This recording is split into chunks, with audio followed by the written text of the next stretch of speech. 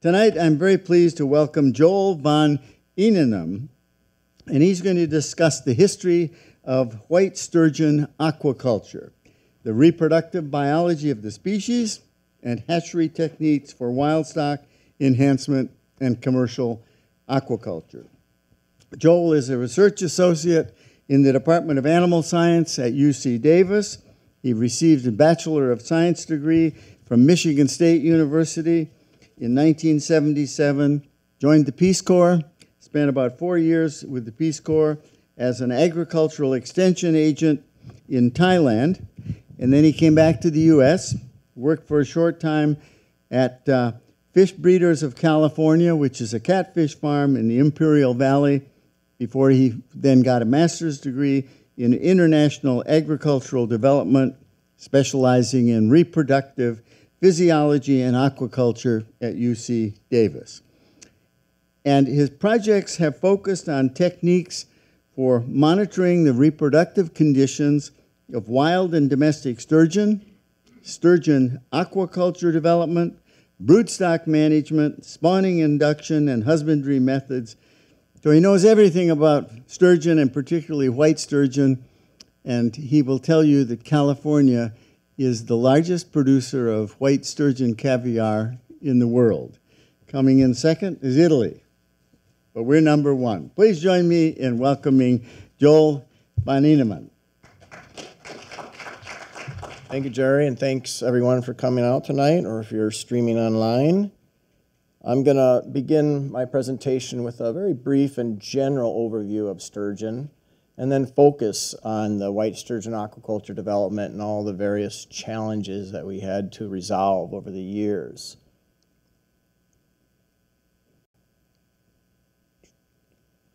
So, sturgeon as a taxonomic family are very old.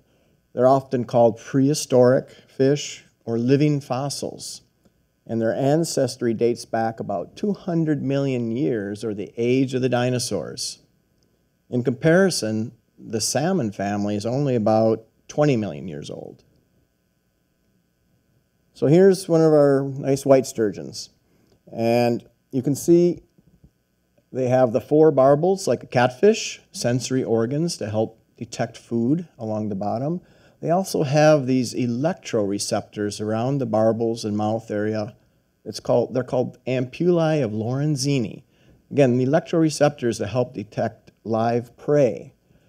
They use a feeding technique called benthic cruising, just going along the bottom of the delta, estuary, the river, and they have the ventral mouth that drops down like a vacuum cleaner. And they're very opportunistic. They'll eat clams and crabs, shrimps, worms, a fish that swims by, you name it, they'll eat it. They don't have any teeth, but they have a very muscular stomach, which they need to help grind up those shells from the clams and the shrimps and crabs. They don't have scales, but they have these 5 bony plates called scutes, and they become really sharp in the wild fish. I mean, we've had problems where they would tear up our waders, our nets. They're razor sharp in some cases, and it's probably the main reason why they have so few predators once these scutes are fully developed. They have the shark-like tail called a heterocircle tail. The top portion's longer than the lower portion. And they are classified as vertebrates, but they do not have vertebra. They actually have a cartilaginous spinal cord, and it's called the notochord. So there's 27 species of sturgeon worldwide, and we have 8 in the United States. We've got the Atlantic and short nose along the East Coast, and there's a subspecies of the Atlantic called the Gulf sturgeon down the Gulf area. The lake sturgeon in the Midwest, some of you may have heard about the famous Lake Winnebago. That's where they go during the wintertime and drill a big hole in the ice and go spear fishing for lake sturgeon. A very well-maintained population, and it's a big sport fishery for the folks during the winter. The Missouri-Mississippi drainage, we've got the shovel-nosed, pallid, and Alabama sturgeons. And for us along the west coast, we have the more abundant white sturgeon and the less abundant green sturgeon. So, a little bit about the history. Before into about 1860, we call these the good times, there was a lot of sturgeon around. They were widely distributed, and they were just primarily a subsistence fishery for the Native Americans. The early colonists actually did not like sturgeon. They actually considered them a nuisance because they would get in their salmon nets and with their sharp scoots tear them up. So Longfellow in 1855 wrote this: "On the white sand of the bottom lay the monster Mishinama. Take my bait, O sturgeon nama. Come up from below the water, let us see which is the stronger."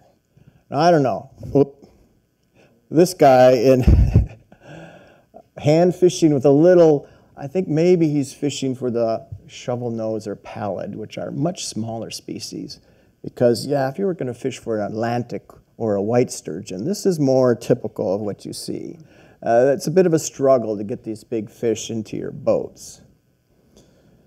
So the hunt for the caviar occurred during about a 50-year period, 1860 to 1910. And that's where we severely depleted the sturgeons. And along the Atlantic coast, the Atlantic sturgeon was so plentiful, it was nicknamed Albany beef. And the Europeans are the ones that really wanted the caviar. And so the caviar that was produced in America was primarily being shipped over to Europe.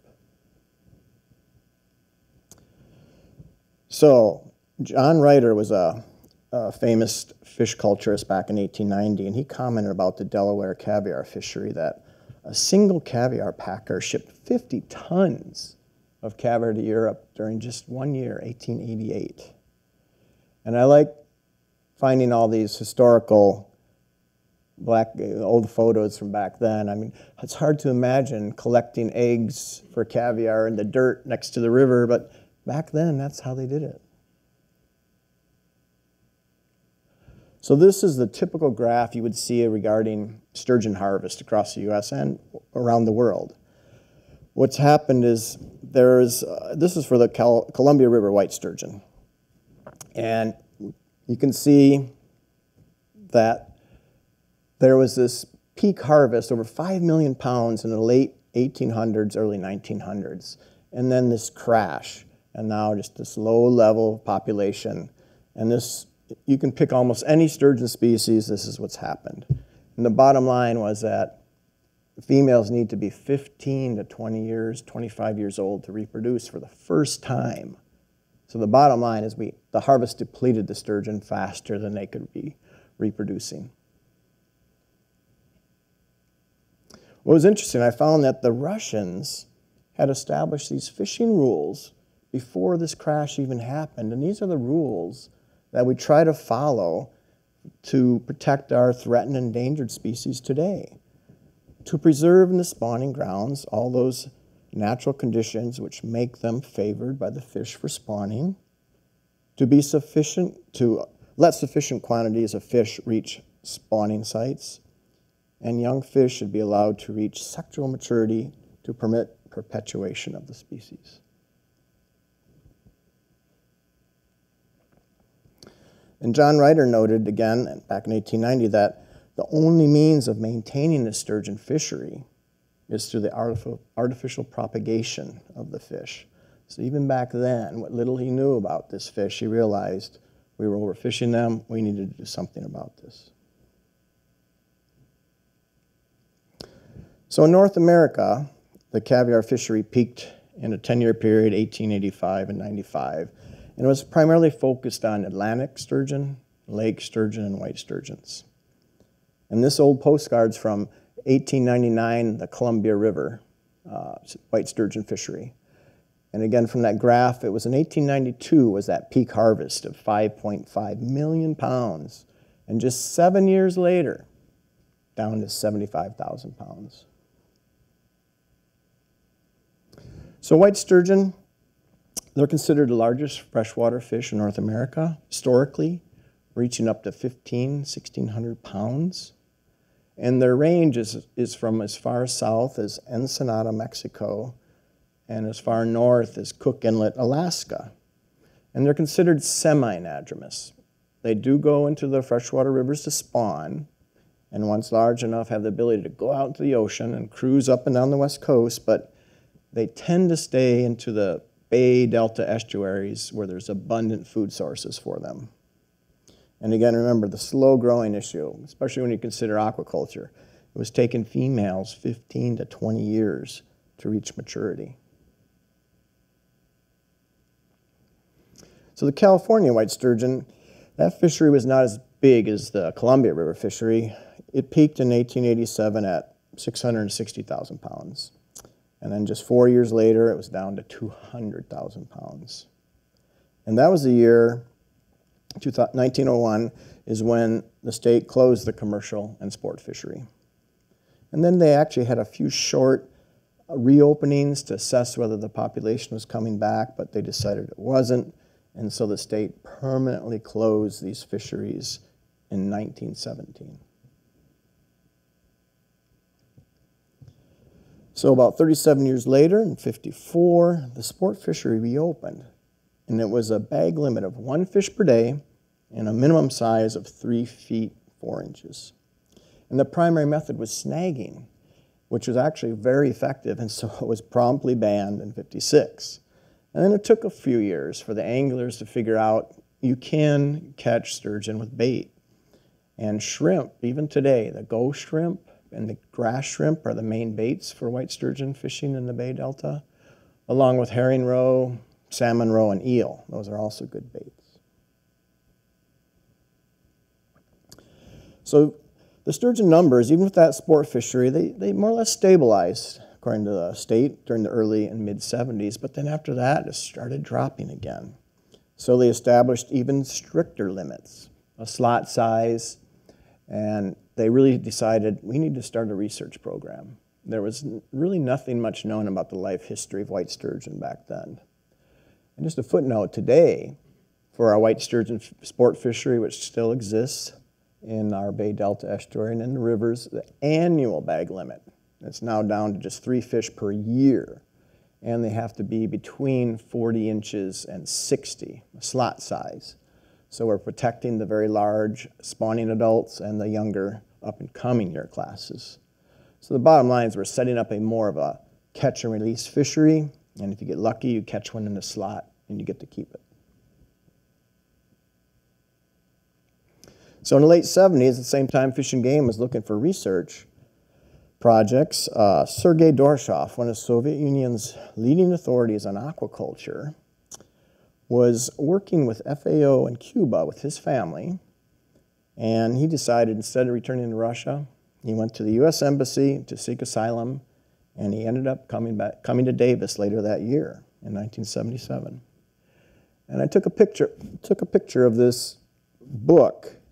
It's in Russian, and it's about aquaculture of sturgeon, written in the very early 80s by a handful of Russian scientists, and it was a tremendous resource for us in our initial projects.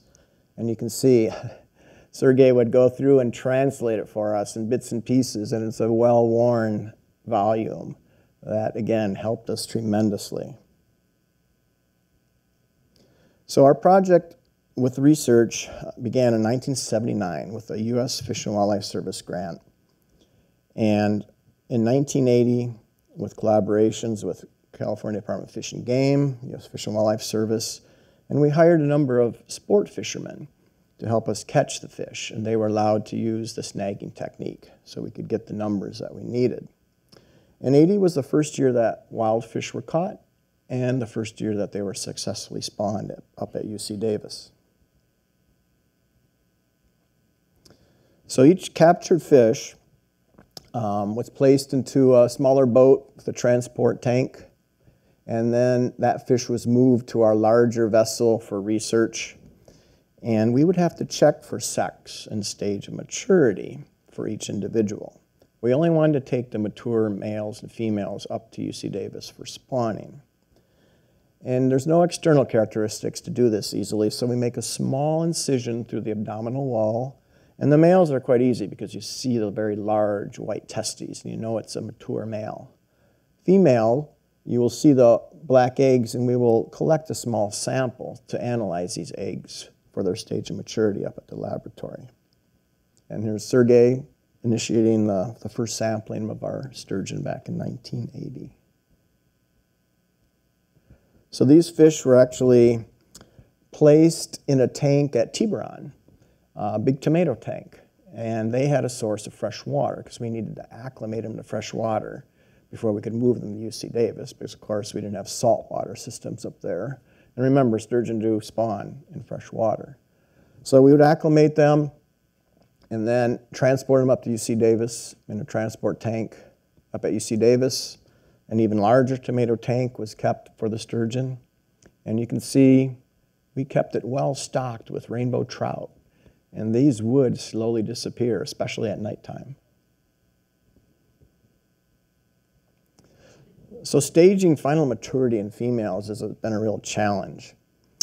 We take that egg sample collected, and we boil and chill the eggs like a hard-boiled chicken egg, and then section that egg with the razor blade and forceps underneath a dissecting scope, and you get these nice two halves of an egg, and we need to see the position of the nucleus. What happens when the females go through final maturity, which lasts 3-4 months, is the nucleus is in the center and migrates slowly up to the top of the animal pole, and that's when they're ready to spawn. So if a female is in this stage 1, 2, we know she still has to be rechecked in 3, 4, 5 weeks. She's quite a ways away. Female at the stage 5 is the one that's ready to be spawned in the next week or 2. So spawning up at UC Davis, they were induced to spawn. We developed a number of specialized equipment for handling large sturgeon. This is our tube net, where you allow the fish to swim in one of the open sides. You close off the 2 sides and get a third person in the middle to help move around these large fish. The stretchers are very important to handle the big fish. And the sturgeon exhibit, similar to sharks, what we call tonic immobility. You roll them over onto their backs, the belly side up, and they lay quite calmly. But during any surgical procedure to collect eggs or collect ovulate eggs during spawning, we do add low-level anesthesia into the mouth across the gills. And there's a recirculating ice chest below, and it just kind of goes in a loop. And then as we're getting close to being done with the surgery, we shift to fresh water to start the recovery.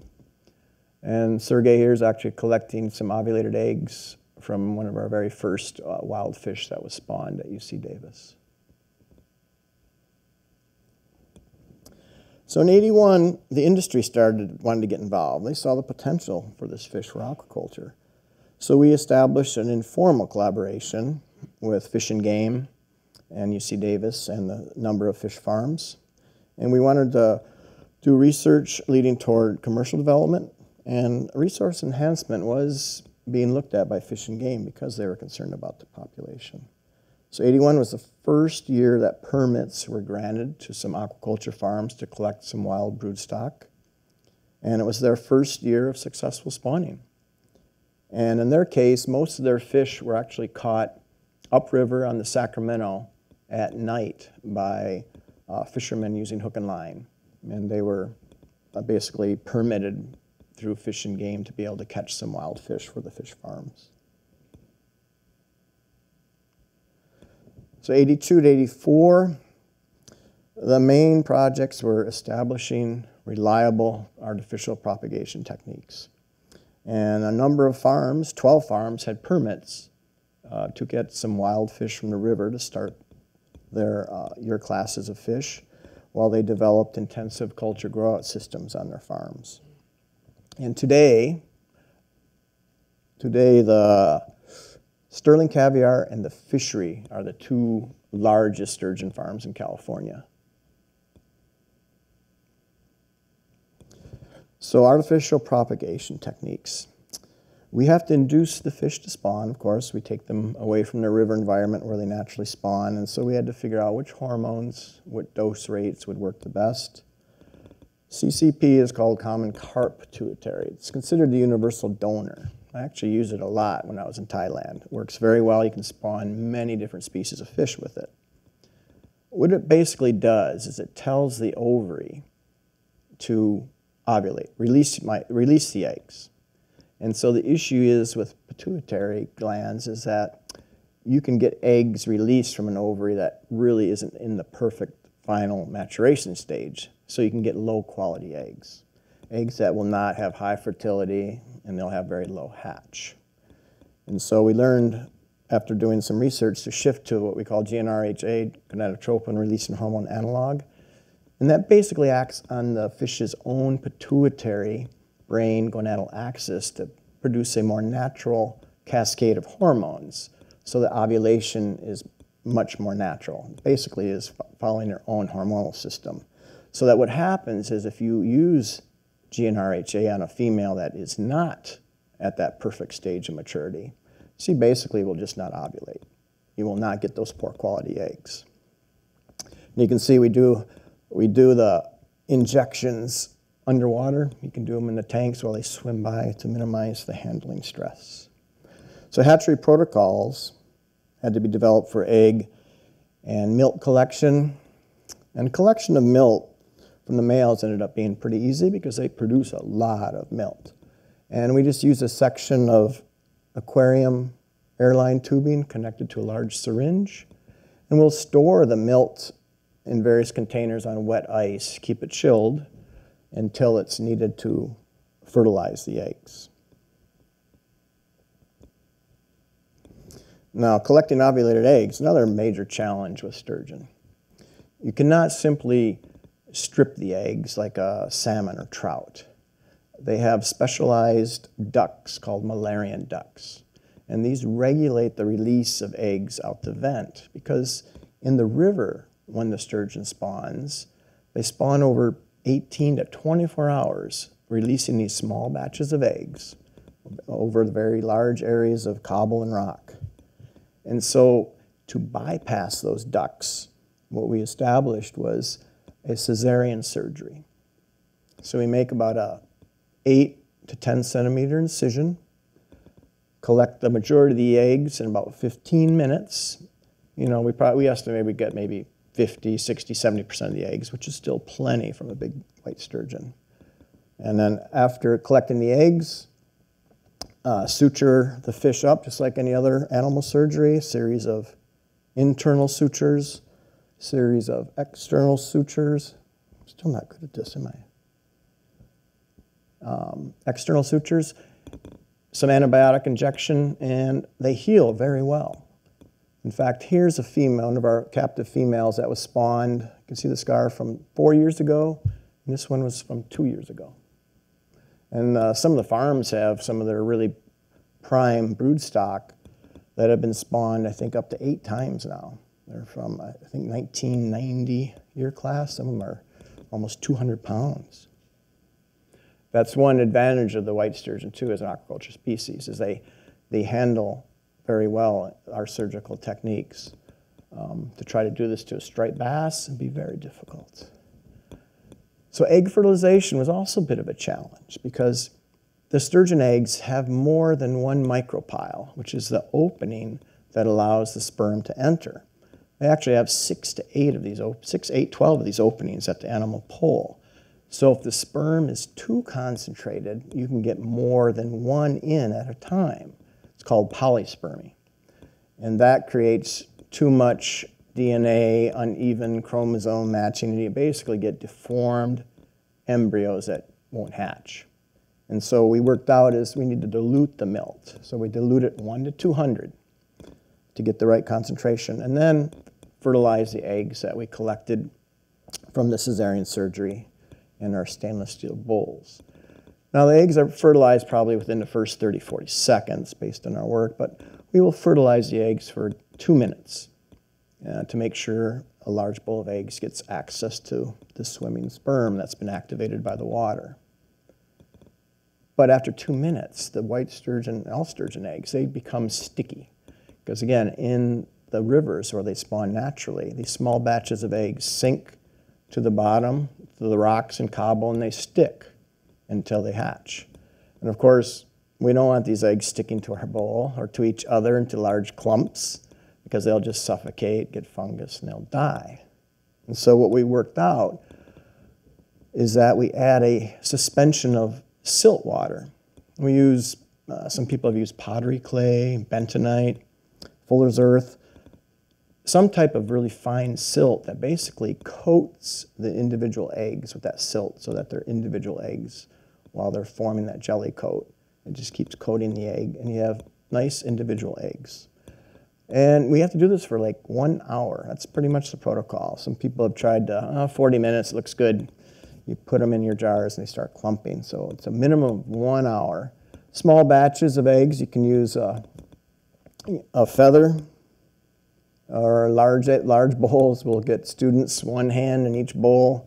Sometimes we spawn 2, 3 fish at once. We have 8, 9 bowls going, so we get a lot of grad students to help out and gently stir these eggs for that 1 hour. And after that, rinse them clean and place them in what we call McDonald jars. These are specialized jars where the water comes down a center tube and then up wells along the sides, keeping the eggs gently flowing. They get lots of good oxygenated water. And they stay in these jars until they hatch, which takes 7 to 8 days at the optimal temperature. You can see one of the developing eggs turning into a little larvae. And once they hatch, they swim up with the water flow and out these jars into one of our larval tanks. And this is what these guys look like. Primarily just a giant yolk sac. And that yolk is their nutrition for the next 9, 10, 11 days.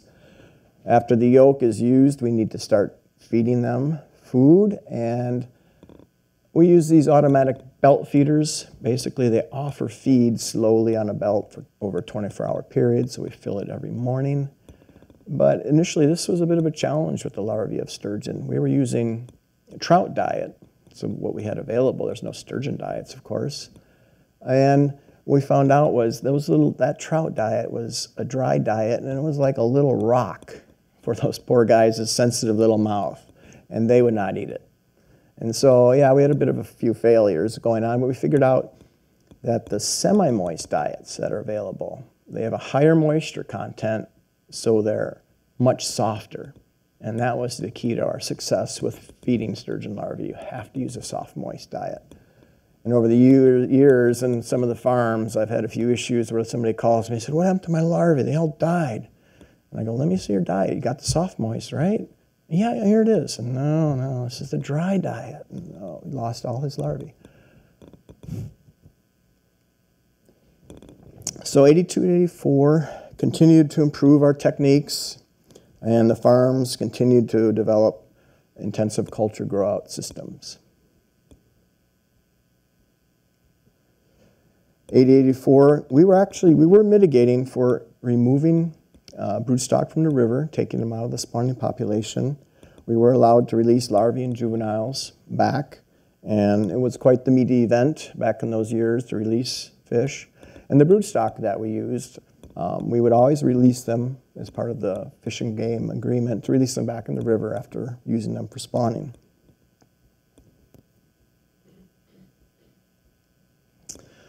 So 1985-86, those are some big years. It was the first sales of white sturgeon as a food fish. And that was also the first year that our domestic males that have been raised in captivity from those little eggs at age 4 were maturing and producing milk. And so we could use them with our wild-caught females each spring, so we could stop taking males. We only had to focus on females after 85, 86. And sturgeon meat, if you haven't had a chance, you really need to try it. The fresh fillets are really good. I just checked, and they're running $12 to $15 a pound. The smoked product, cold or hot, but I think the hot smoked product is the better. If you like smoked salmon, smoked sturgeon is outstanding. Again, online, I just saw it ranges from $30 to $80 a pound. These value-added products are they're going to be more popular with our industry. They are starting to make more of the smoked product.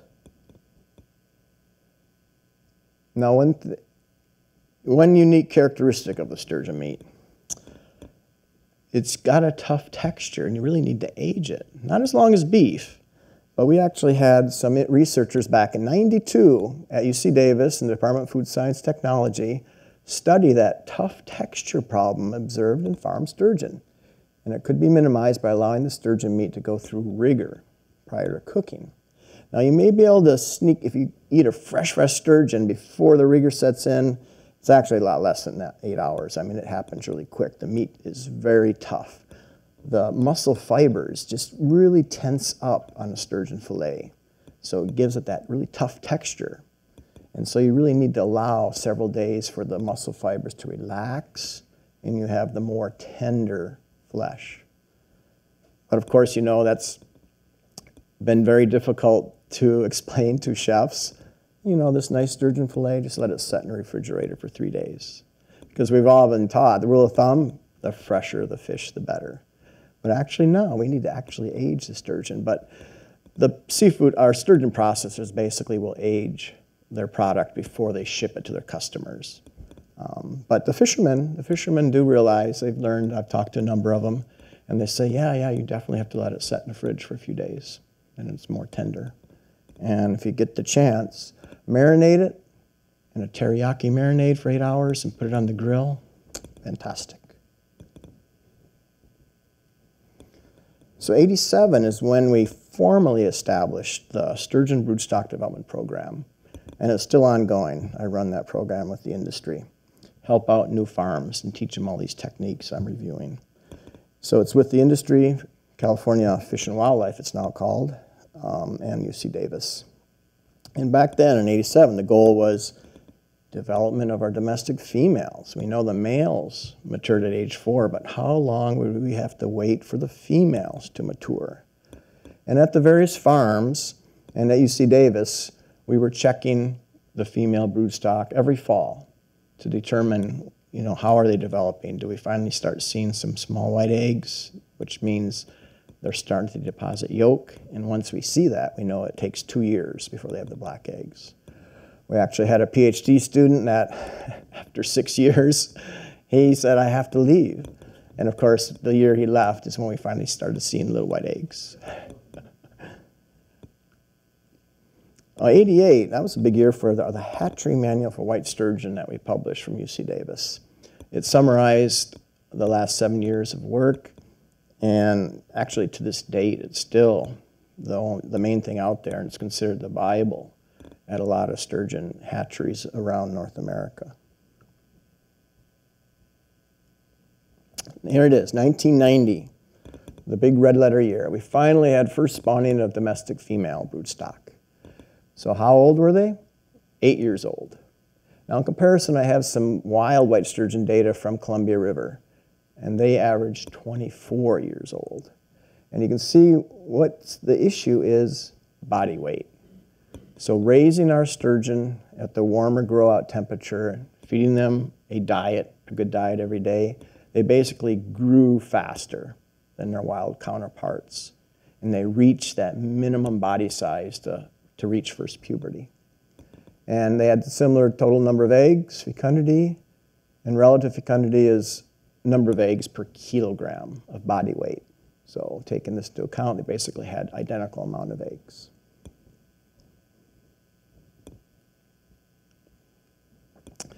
So one of the issues of sturgeon, you cannot sex them by any external characteristics. You can't tell male from female, especially when the industry was starting to sell the meat fish at age 3, when they're about 15 pounds.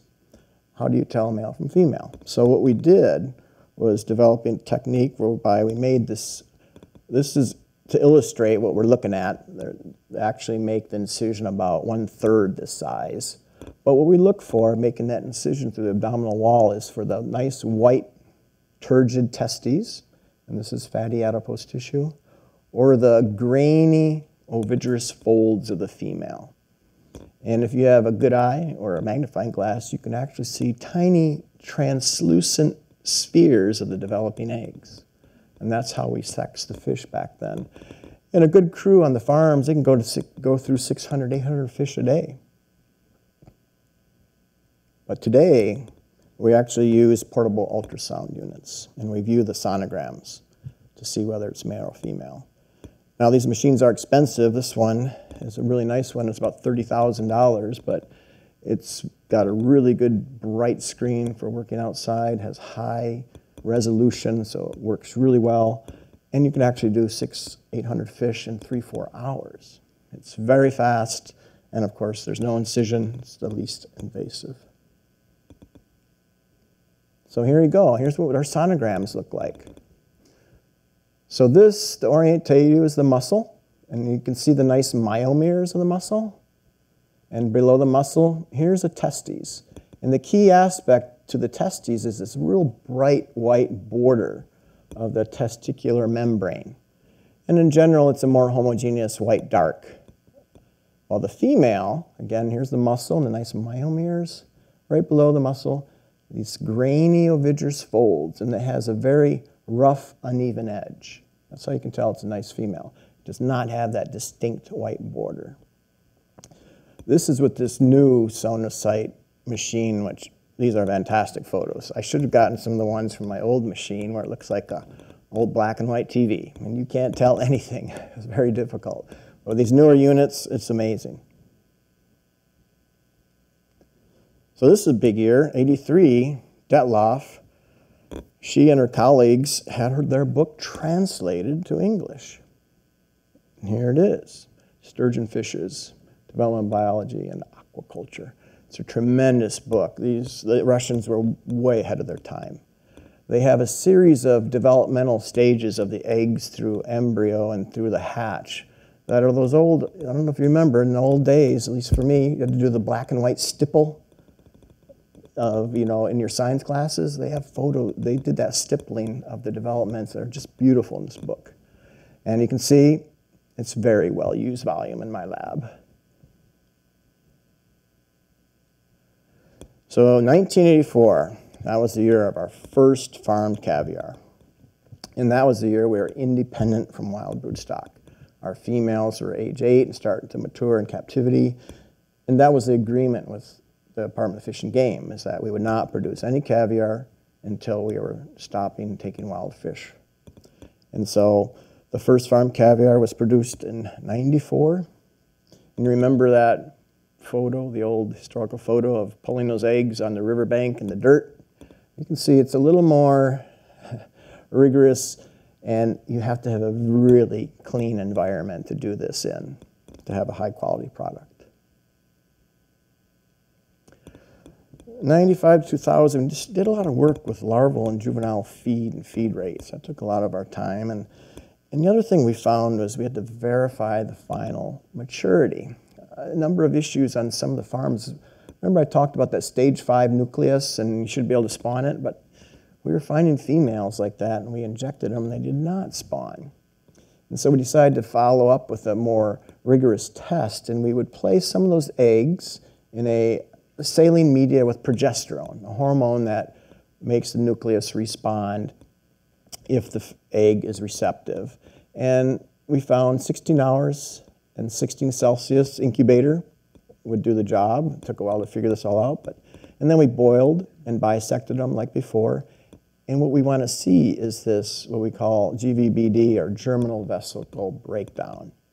If you have a batch of eggs and all of them break down in our assay, that female, literally 100% of the time, will ovulate when you inject them. It shows that the eggs are receptive, they're ready to go. The females that were not responding, even though they appeared to be in the right stage with the nucleus at the top, we associate that with, maybe they were stressed out. They were moved from one facility to another. And what can happen is that their hormonal system can shut down before the eggs start to break down. So there can be a week, actually up to 3-week lag where they just will not respond. And actually we tested this assay. So we had a few females that did not have germinal vesicle breakdown. They looked like this after the incubation, and we injected them anyway, and they did not ovulate. So this was a reliable assay that has been used. So here's our production of caviar in 2001, was our first overseas sales. And it's been a gradual growth over the years. And actually, At this time, we're still at this level of production, about 12,000 kilos. And it's from 2 major farms in California and 1 smaller farm.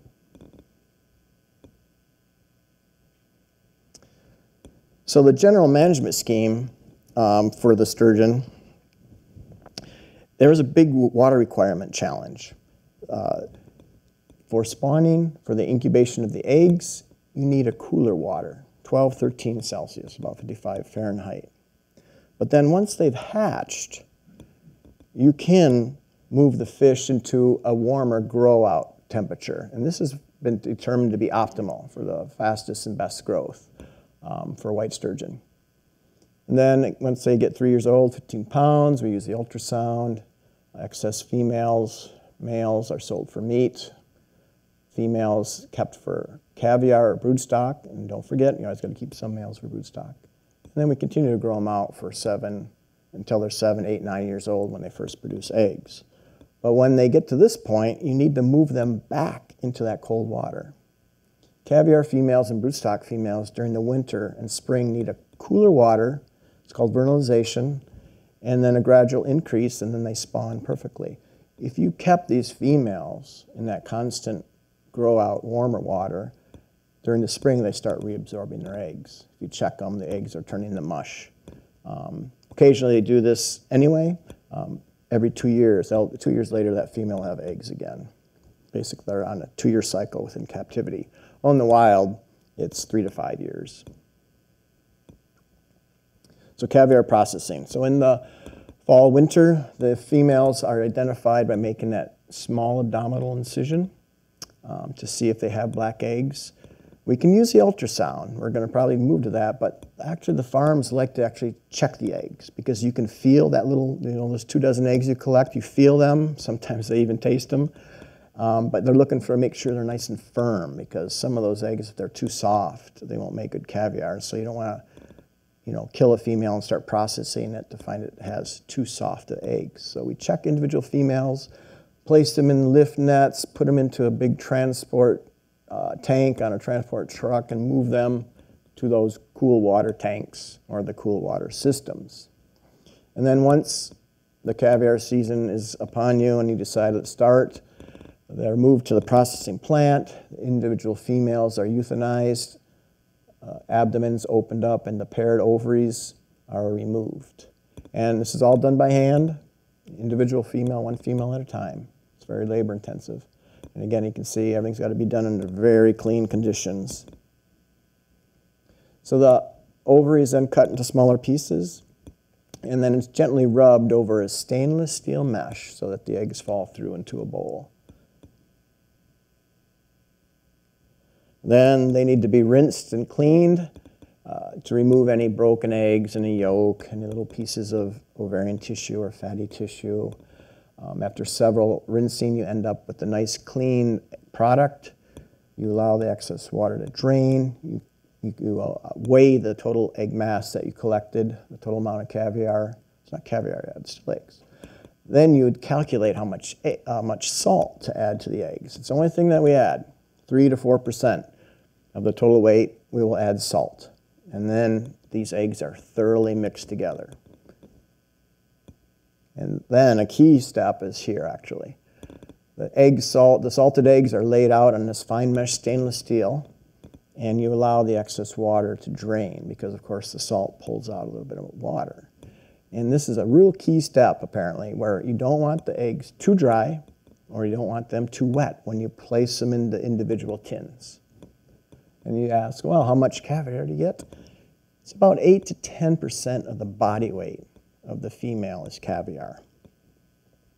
So what does that mean? 180-pound female, 8 pounds of caviar, 128 ounces.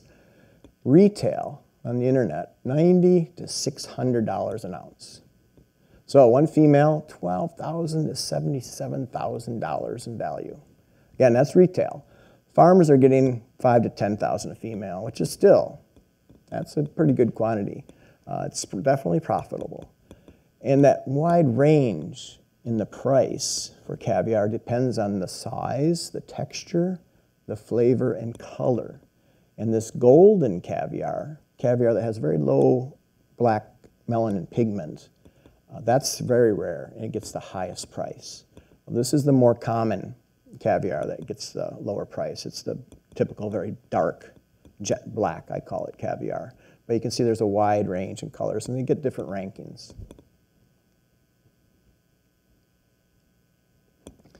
So long story short, the white sturgeon species is a really good species because they utilize the entire water column in a tank, so we can intensively culture them. And they grow relatively fast at that 18, 19, 20 Celsius, reaching 15 pounds in about 3 years, and that is the primary market size. They make a bullet, which is basically heads and fins off and gutted, and that bullet is shipped around to various seafood processors. And it has that great quality meat and caviar. But again, it's challenging. The sexing, staging females, spawning, and those 2 water temperatures needed. That's why people say, why aren't there more sturgeon farms? These are a lot of the reasons why. Caviar, so 14 years after the first wild-caught female was spawned, we produced our first caviar. And after 20 years, we produced the most farmed caviar in the USA and internationally the most white sturgeon caviar. And again, this was from numerous collaborations with state and federal agencies, scores of different research grants, and aquaculture farms, and most importantly, the UC Davis, numerous faculty, staff, and lots of graduate students, and especially Sergei Dorshoff, who is considered by the industry the father of sturgeon aquaculture, because he spearheaded and led all this research since 1979. Now, if you're interested in more reads on sturgeon and caviar, you just Google sturgeon caviar books. So Richard Carey wrote The Philosopher Fish, Sturgeon, Caviar, and the Geography of Desire. And actually, there's a really nice chapter in there about the UC Davis program. He did a really good job. And then there's another book by Ingra Saffron called Caviar, The Strange History and Uncertain Future of the World's Most Coveted Delicacy. And caviar is labeled in the Guinness Book of World Records as the most expensive food item. In Iran, there's a caviar that sells for $1,000 an ounce. And yeah, in closing, remember that the Longfellow, 1855, calling the sturgeon the monster Mishinama? Well, here's some Canadians, 2005, saying, look at this monster, eh? It's amazing, up on the Fraser River, they still catch these 1,000-pound white sturgeon up there. And it's a catch and release fishery only. But there's a number of these large monsters that these guys catch. I think these guys said it took them like 8 hours and 6 or 8 six-packs of beer. But it was a long struggle, apparently, but a nice catch. And I think we have plenty of time for questions. That's great.